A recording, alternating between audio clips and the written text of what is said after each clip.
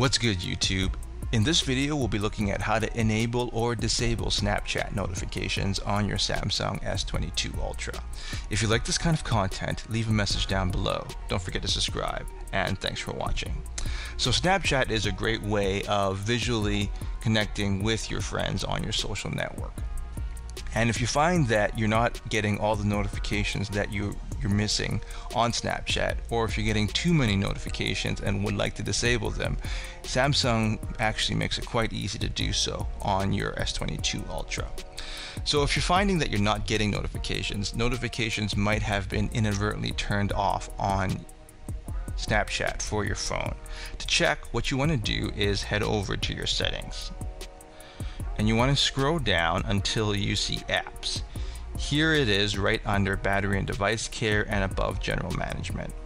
From apps, you want to scroll down, as this is actually an alphabetized list of all of the apps on your phone. You want to scroll down until you see Snapchat. It's actually in the S section, and with the yellow icon you can easily identify Snapchat. What you want to do is hit Snapchat here, and then from there you'll be given a list of options available for Snapchat for your phone. Here you'll see things like notifications, which is what we're looking for, permissions, app timer, and remove permissions. What you want to do is hit notifications, and then from there you can have a few options to enable notifications on Snapchat for your phone. As you can see, it's enabled by default here, so if you find that this toggle is actually switched off, what you want to do is switch it on. From there, notifications will be enabled.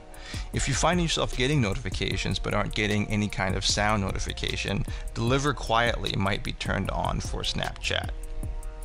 And then if you want to make sure that you have sound and vibration, you want to make sure that the alert for sound and vibration is enabled for Snapchat. So there you have it, everyone, just a quick tutorial on how to enable or disable Snapchat notifications on the Samsung S22 Ultra. If you like this kind of content, leave a message down below. Don't forget to subscribe, and thanks for watching.